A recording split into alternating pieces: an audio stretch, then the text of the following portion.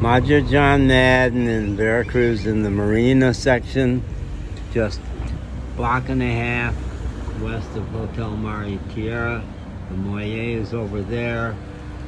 The bay is over in that direction, and I spent about an hour bobbing around in the bay this morning, and I'm wanting to talk about the benefits of just being in the water. Just being in the water. It's one of my, I have two primary products I'm going to be offering in Cozumel.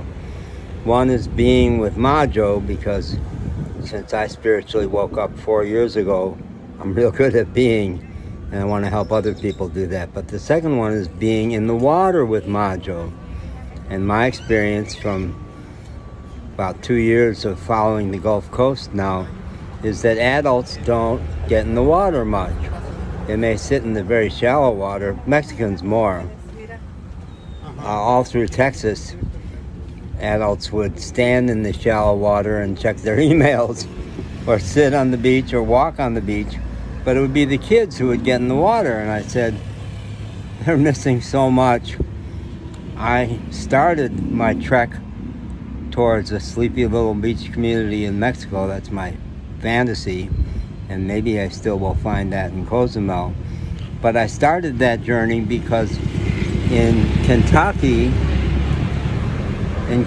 when I swam in a little man-made lake, the weightlessness just brought me back to God. And when I came up on the shore, I said to my little chihuahua, "What's with this gravity bullshit?"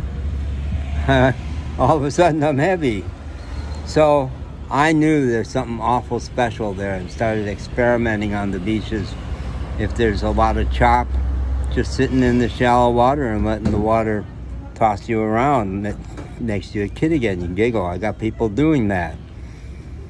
So one of the main things I want to do in Cozumel, if I really land there, which I'm hoping I will,